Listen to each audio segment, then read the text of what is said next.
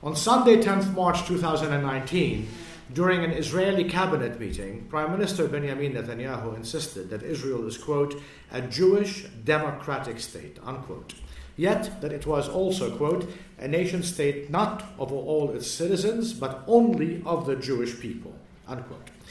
Netanyahu's statements are very much anchored in the country's legal system and are in no way a violation of Israel's core commitment to legally privileging Jewish citizens over non-Jewish citizens. While this has been legal practice since 1948, the July 2018 nation-state law reiterated these basic Israeli legal principles. In reaffirming principles of Israeli law, the nation-state basic law tells us, inter alia, that of the exclusive Jewish symbolism of the flag and of the national anthem and of national holidays, the ingathering of diaspora Jews, the adoption of the Jewish Sabbath as the weekly official holiday, and of the Hebrew calendar as the official calendar. What is new in the law, however, are two claims made in the first section titled Basic Principles. It is in Article 1a that the law introduces a new legal term when it refers not to the State of Israel, but to the land of Israel. The land of Israel is the historical homeland, it tells us, of the Jewish people in which the State of Israel was established. While Article 1b, which states that, quote, the State of Israel is the national home of the Jewish people and not of its Israeli citizens of all ethnicities and religions, is not new, the article does not only define what the State of Israel encompasses and what identity it should have, but specifically refers to the land of Israel, which encompasses all of mandatory Palestine and the Golan Heights for all wings of the Zionist movement, and also includes Jordan in the case of the revisionist Zionists, of which the ruling Likud coalition party is today's representative. The land of Israel is an important and old ideological claim for Zionism. However, making it a legal claim is novel and encroaches on the sovereignty of neighboring Jordan and Syria and violates the Geneva Conventions in laying claim to these territories, in addition to the Palestinian West Bank, Gaza, and East Jerusalem. But the law introduces another key novel claim in Articles 1b and 1c, one that the Zionist movement and Israel have never made before, namely, and I quote, that the State of Israel is the national home of the Jewish people in which it fulfills its historical right to self-determination, unquote. This is in 1b, and quote that the right to exercise national self-determination in the State of Israel is unique to the Jewish people,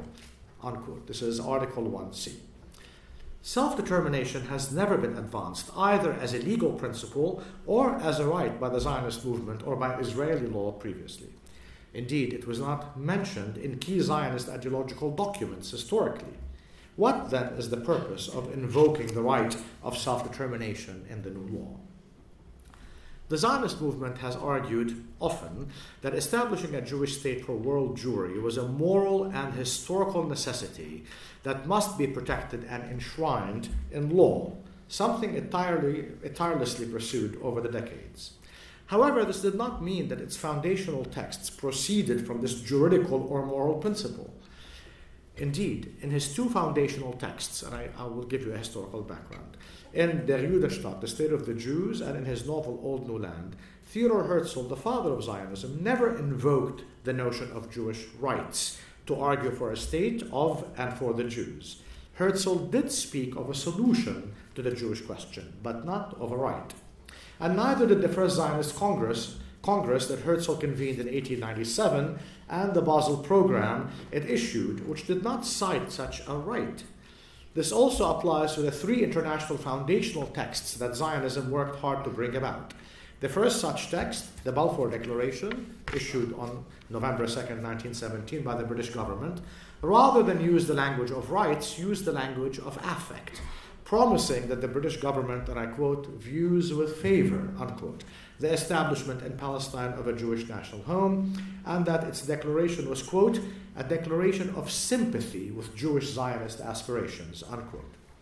This was followed by the League of Nations Mandate for Palestine, issued in 1922, which based itself on the Balfour Declaration and also did not recognize any Jewish rights to a state in Palestine. What it did recognize was, and I quote, the historical connection of the Jewish people with Palestine as the grounds for reconstituting their national home in that country. Again, asserting, like the Balfour Declaration before it, that this should not prejudice the rights of non-Jews.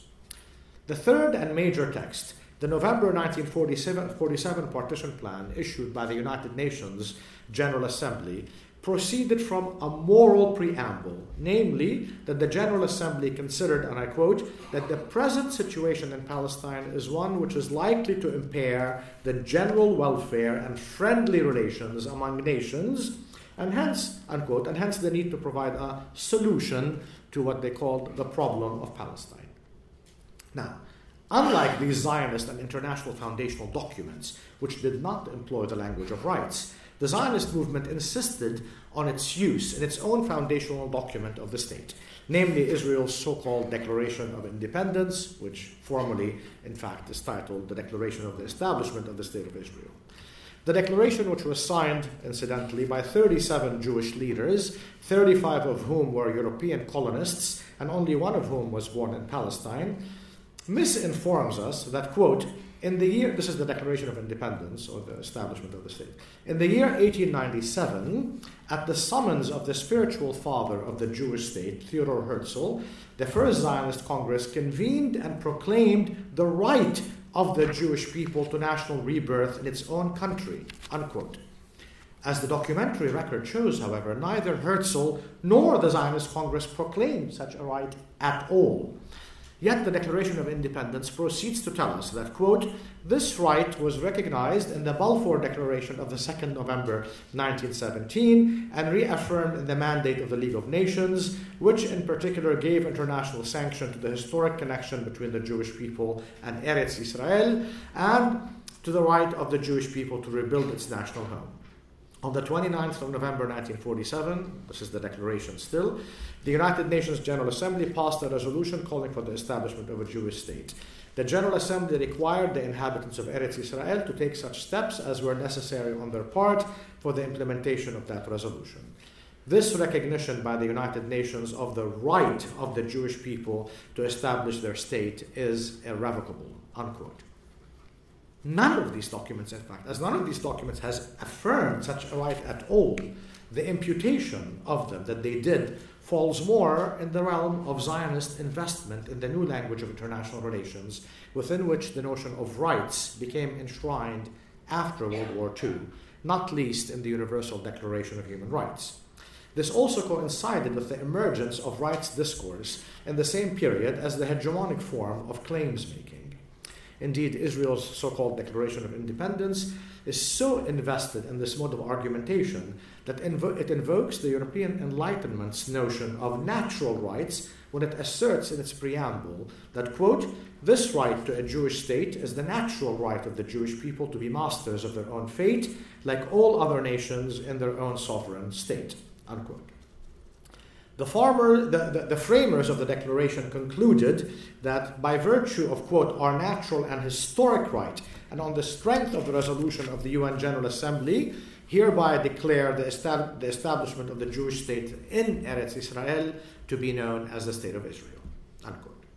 It's important to point out that the logic of this document is its insistence that its invocation of the Jews' right to establish a Jewish state in Palestine has a clear legal and moral genealogy, of which it is merely the conclusion, and that such a right was finally granted irrevocably, as it says, by the partition plan. That none of this was true did not deter the framers who, in asserting a right they arrogated to themselves, were now instituting a mode of argumentation that would be the most powerful rhetoric in establishing Israeli facts on the ground. However, establishing the Zionist movement's right to Palestine was more in line with a 2-century European tradition that used to be called the right of conquest, which European colonial settlers have invoked to justify settler colonialism, whether in the Americas and Oceania, in the African settler colonies, and now in Asia. Israel's invocation of its right of conquest in its 1948 document must be seen within these important European precedents.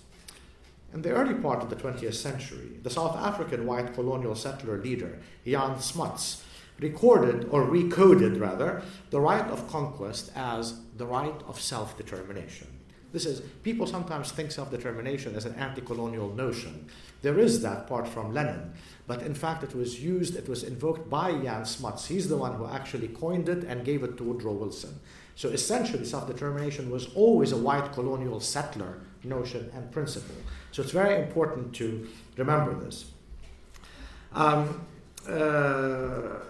The right to self-determination, which Jan Smuts applied to the white colonial settlers of South Africa, and which soon would be followed by white settlers in Rhodesia and Kenya, among others. The French colonial settlers, the Pieds Noirs of Algeria, were earlier converts to this understanding, when in 1870, and through the Crémieux Decree, they established settler colonial rights and autonomy.